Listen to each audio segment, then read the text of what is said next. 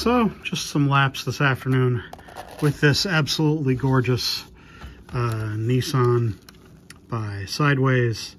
And this is a car I got from LEB a little while ago. And it's not a full review. This is just kind of an appreciation video because this car is absolutely just gorgeous.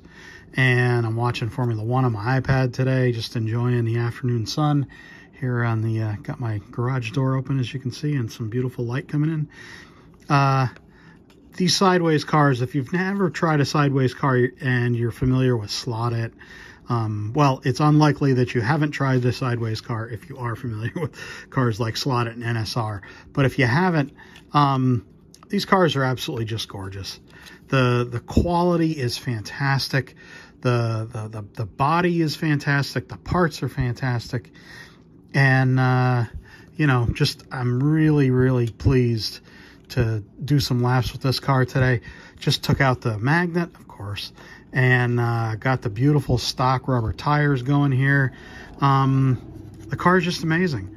Around my Policar track, it sticks really well. And, yeah, it's not, it's just a really enjoyable car to drive. And got a couple more laps I'll do here with the car, but I figured I'd just do this little quick hit video.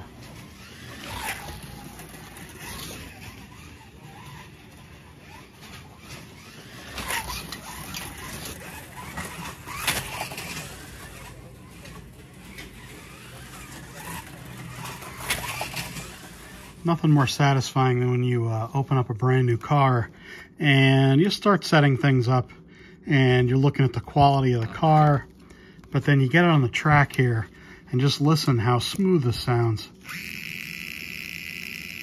I mean, this is,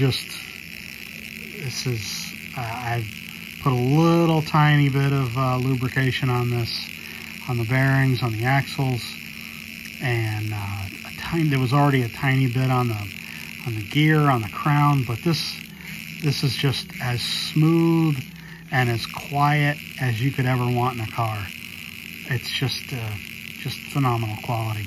Now, this is not, you know, unique to Sideways or Slot It or NSR, but, you know, this is the kind of hobbyist grade of car.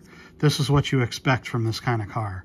That kind of precision, quiet, very smooth sound. You know, that's what really separates a really, really high-end car from, you know, just the kind of basics that we get from some of the other companies. But I mean, I know this is nothing specific to this car, but it just kind of struck me, you know, how quiet, how smooth, how beautiful this thing sounds. And just figured I'd take a little time to note that here in the video.